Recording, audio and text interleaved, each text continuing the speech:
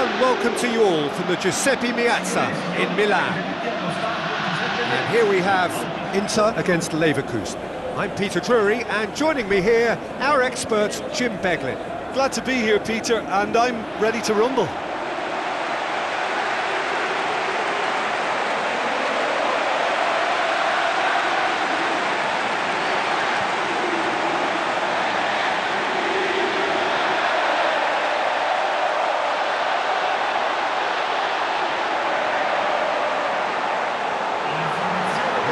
The lineups we've just been given.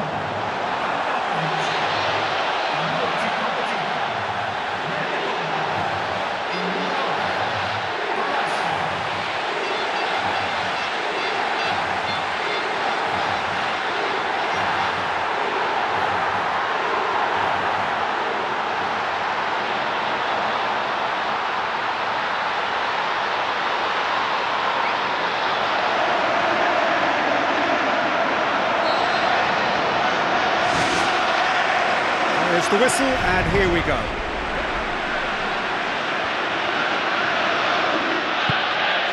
And it's D'Ambrosio. Hits it first time! Good movement there, but not the best of finishes. Yeah, and it all came from very good trickery in the wider position, but quite a static defence. Was pretty fortunate to survive that little episode. It should have been much worse. Well, I think the early signs have been very good for them. They've already got that defence unsettled, and now they've got to back it up. Now it's Palacio.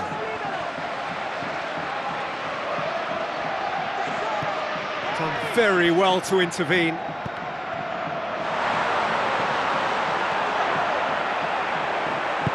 Icardi, he's got the ball, he's got the space, and he's done it! And some of the best managers I played for insisted on starting games as you mean to go on. And we've just seen a very important opening goal from an extremely talented individual who looks primed for more. He really does look at it. What about that, Jim Beglin? Look, you can only exploit the space if the pass is good enough. And in that instance, it was instinctive and quick, and it did the damage.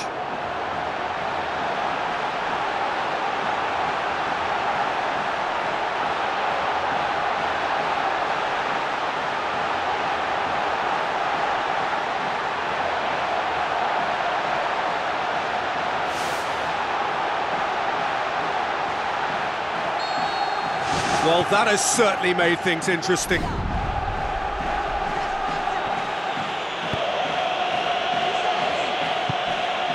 Looks like a good ball through.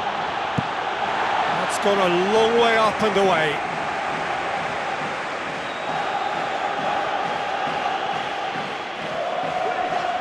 Swept in. And the keeper's in command.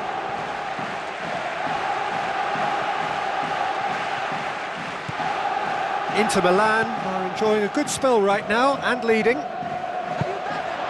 Tries a through ball. Palacio.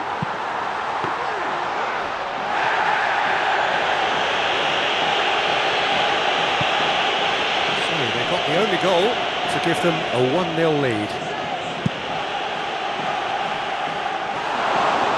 He's got away with one there.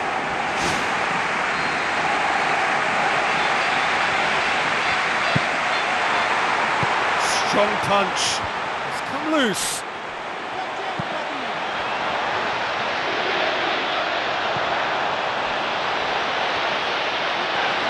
The movement looked promising, but eventually thwarted without doing any harm.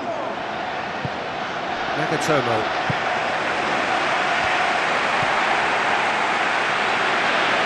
Brings it forward. Icardi with the ball through. Not going to find its target. That's unlucky, just wouldn't come down.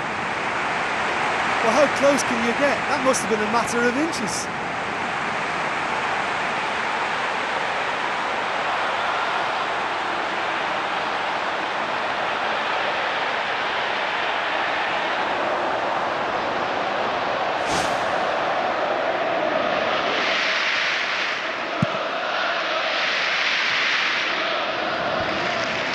Inter Milan are ahead here. It has been a good half for them.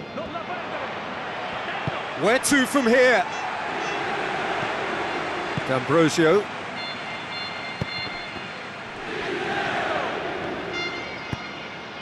D'Ambrosio.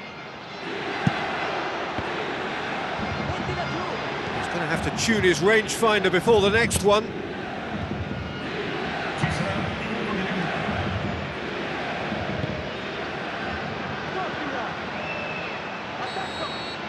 And the half-time whistle goes. Well, that certainly pleased the fans, and the players are definitely happy with that scoreline. The question is now, can they protect it?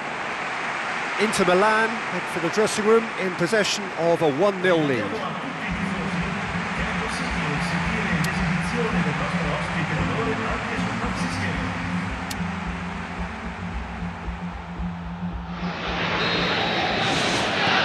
Whistle goes, and we start the second half. Well, 1-0 may be good enough, so they may err on the side of caution and get more players behind the ball instead of running beyond it. They could even try to spoil it from here, we'll see.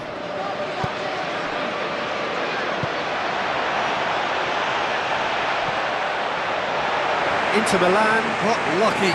They have escaped lightly. Now it's Palacio. Palacio! Well, for me, he had a very decent crack at it, but it has to be said that the odds on those from distance were never really that good, and you'd always favour the keeper in that instance.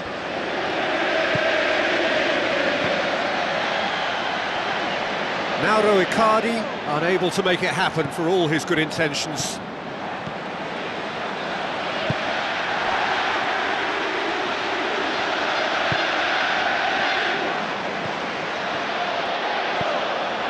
Inter Milan haven't made a substitution yet.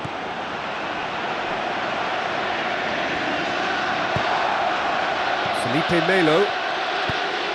Jeffrey Kondogbia.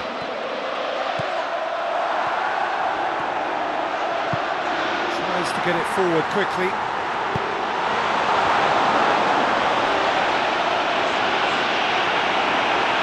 It's Kondogbia! Good clearance and very necessary. Jeffrey Kondogbia would have known he needed to generate more power behind that, but it just lacked the precision anyway.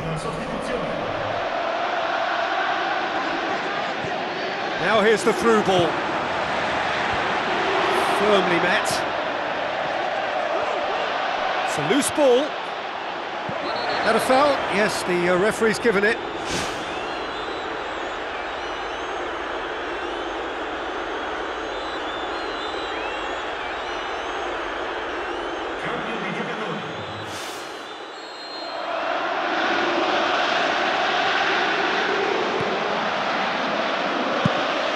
Try from distance. Oh, and that should have been two. What a huge let-off that was. Conceding them would really have left the momentum to climb. There will be a throw-in.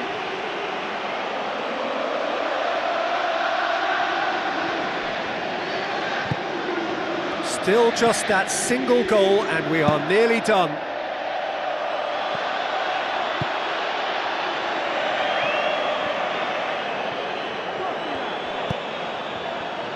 At this stage of the game, they need to get into a more attacking position. For a moment you felt that was going somewhere, but they'll have to go again.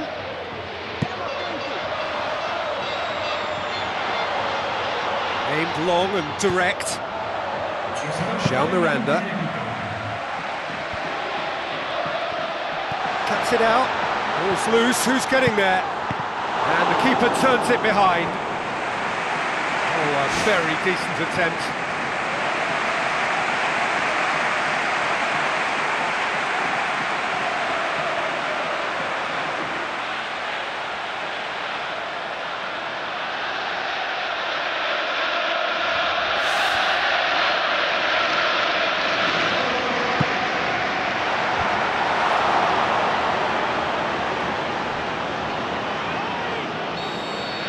Added time is up.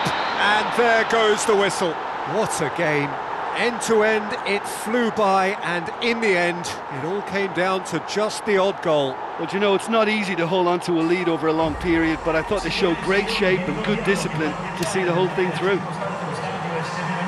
That's where we have to end it. From me, Peter Drury, and my co-commentator, Jim Beglin, a very good evening to you all.